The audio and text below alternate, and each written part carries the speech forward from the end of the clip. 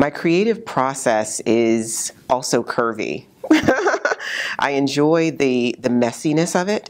I enjoy nothing more than a tabula rasa, right? You know, you take something that requires you to start with nothing but ideas and to leverage data, to leverage other people via focus groups or just personal conversations. You know, identifying what is the creative approach to that.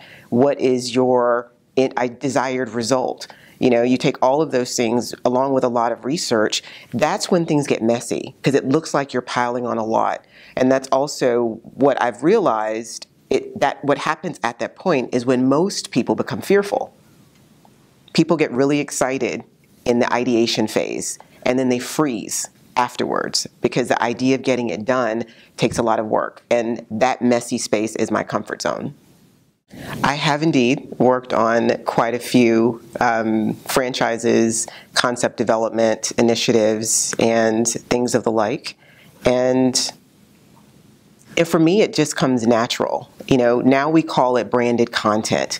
Then we called it 50 million other things. I think it comes in handy because when you're looking for the perfect trifecta, which is taking a product that connects with consumers and when necessary also connects with advertisers, that's the holy grail. It took me some time to realize what strategy was.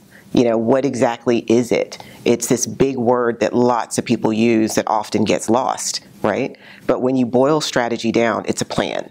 It's often strategic in that it needs to connect to business objectives, but it also has to be creative. You can't have one without the other. And I thrive with both.